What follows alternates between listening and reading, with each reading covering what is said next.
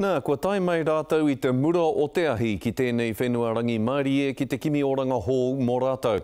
Kua tai mai ngā manene tuatahi no te whenua o Syria ki konei I raro I tā tātou kaupapa mana ki manene hō. Engari keihea te āwhina hei whakakāinga I a rātou ki tēnei whenua hō. Koe rā te pātai e whakautua ake nei, e manawa right. He whare here te hanga nei, engari he whare tautoko I te tangata ki te waihanga oranga hou. For the first time in quite a long time, to be able to have a place that one is safe, but also allows them to start to get control of their lives again and to be able to make choices. He kotahi rau rima te kau ngā whānau ka haere mai ki te noho ki ēnei whare, ki roto o Māngere I tēnei marama, ko tai mai ngā whenua pēra I Syria, Afghanistan, puta noa I te ao, katoa he ono rau ngā whānau ka haere mai I ngā tau e rua me te haurua, kei te heke mai. Ka mutu ana te noho ki konei, ka puta ki a tātou hapori, puta noa I te motu.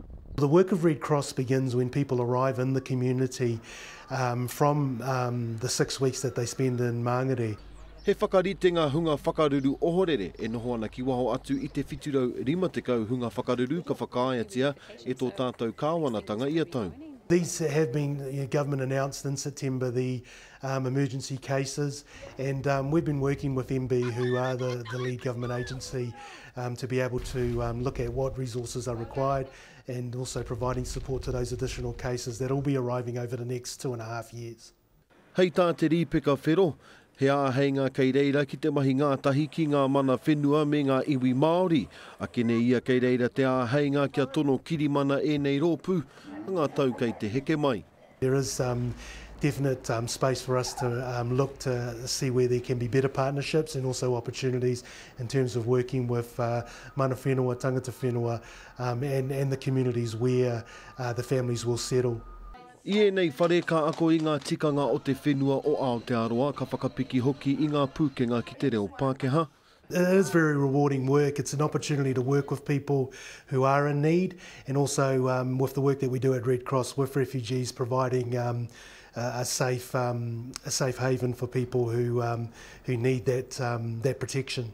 Ko te nuinga o ngā whānau no Syria ka haere ki pōneke I tēnei wā, kei reira ke he hapori e kōrero ana I tō rātou reo o tērā iwi, kei reira hoki he hunga whakaruru I tae mai I tē rātou. So much happened in Syria. A lot of killing. About more than 2,000 persons slaughtered them throat in one night. Our role is to provide that, to be the lead agency in providing settlement services and support for those families once they actually move into the communities. He oi hei tā te rīpeka whero, he nui kea ke ngā mahi ka taia e tō tātou whenua, kia kāinga rua, mō a tātou hunga whakaruru. Millions of people actually displaced within Syria at the moment and on the borders surrounding that country. Red Cross does support an increase in the quota, but ultimately that'll be a decision by government. Kati ana te kēti ko nei ko ngā whānau no Syria e ako tonua nei ngā mahi mo tō tātou whenua kia pai ai te kuhu kia Aotearoa me o ngā hapori maha. Mo tēnei wā, ka tatari tonu. Mana all right, te karere.